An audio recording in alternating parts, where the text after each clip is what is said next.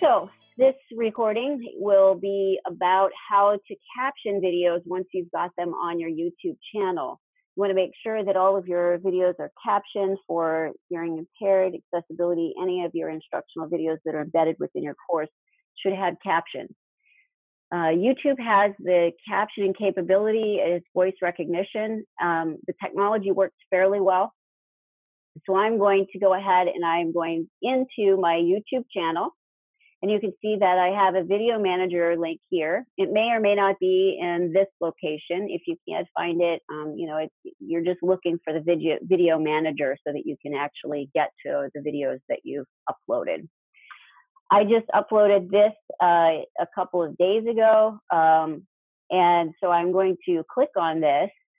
And you can see that it automatically captioned, and I'm going to select these CC so that you can see what it does when it does the auto captioning for you. Sometimes the auto captioning isn't instantaneous. It takes a little bit of time. Other times it's been lightning speed. What I usually do is I'll upload a video and then I'll go get a cup of coffee. I'll talk to a friend. I'll help somebody else. I'll come back to it. Maybe I'll come back to it the following day if I have enough time, and I'll wait to see how the video captions worked out. If it doesn't caption, you can always go into the captioning, and I'll show you how to do that as well. So if you need to edit the caption, so this is a video I'm going to play just briefly.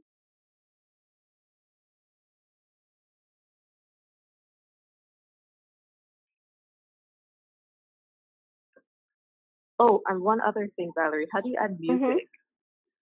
Yeah, just adding music. The adding the music, we can do a little bit maybe in another session. That was actually using iMovie. So it's not difficult, but it is a little bit time consuming if you wanted to edit and add any of those kinds of transitions and things like that. We can do that maybe the next time we meet. And I can show you how to do that just because I have another appointment at 8 o'clock. Otherwise, normally I would have been able to do this with you. So let's just go through the captions. So let's just say that, I see that this is incorrect. I wanted to edit it. So I go here to the CC subtitles, and it takes me into this dialog box, and I select my English automatic captions.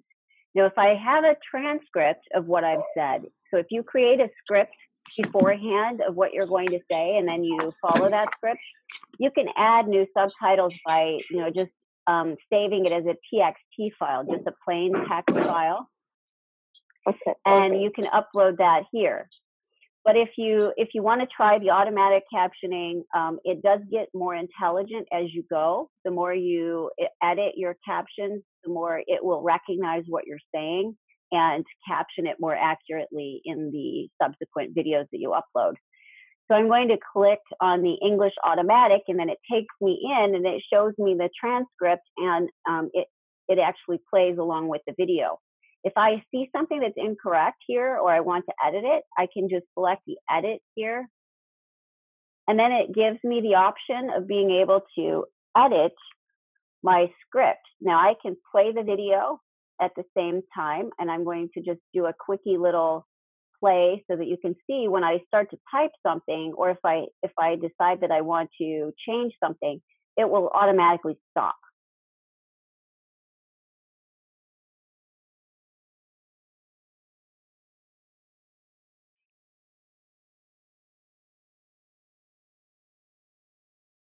So I put in a comma, and when I did that, it instantly stopped playing so that I could type. And then once I'm ready, I can click the play button again. So once I go through, if I see that there's things in here that, aren't quite right, like I can see here, blue he doesn't seem to make any sense in this sentence. I did say blue he, haha. So I put a dash in there. It's probably out of the blue. So I've edited this So say, for instance, I'm finished and I'm pretty happy with what it is. Obviously, I didn't say salary. There are some things in here that I see that it weren't.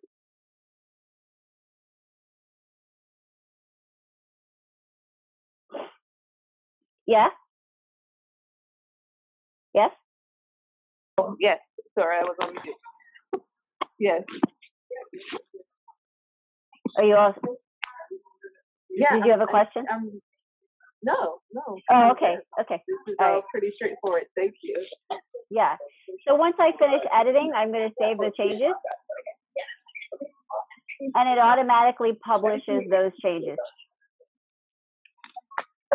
And then you're all set. So once you add captions, it's there. You don't have to do anything to get it published per se. No, it automatically publishes it for you, and then you're good to go.